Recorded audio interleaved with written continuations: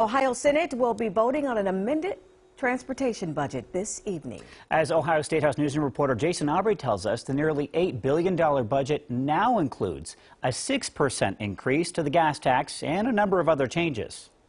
The Senate removed several items from the House version of the bill and reduced the amounts of others after conducting its own evaluation of the state's needs. Coming out of the House bill is the elimination of front license plates on vehicles. Regulations to deal with electric scooters and traffic cameras were also cut. But the big changes were to the gas tax and public transit funding. The budget contains a 6-cent gas tax increase, down from the 10.7 cents the House agreed to, and it sets aside $40 million for public transit, down from $100 million.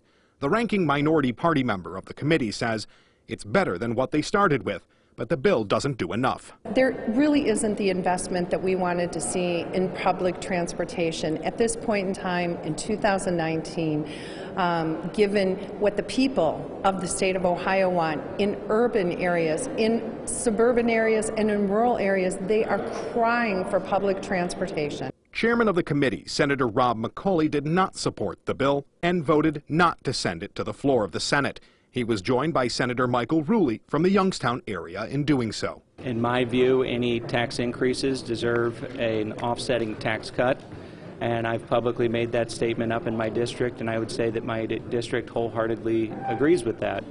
And so, respectfully to the members of my chamber, and I respect their conclusion here, but I need to do what I promised to the members of the constituents of my district. When the transportation budget passes through the Senate, it will head back to the House for a concurrence vote. That vote is likely to fail. That will mean it will have to go to conference committee, where both sides will have to work out a deal to get a final bill and send it to the governor before the end of the month. At the State House, Jason Aubrey, NBC4.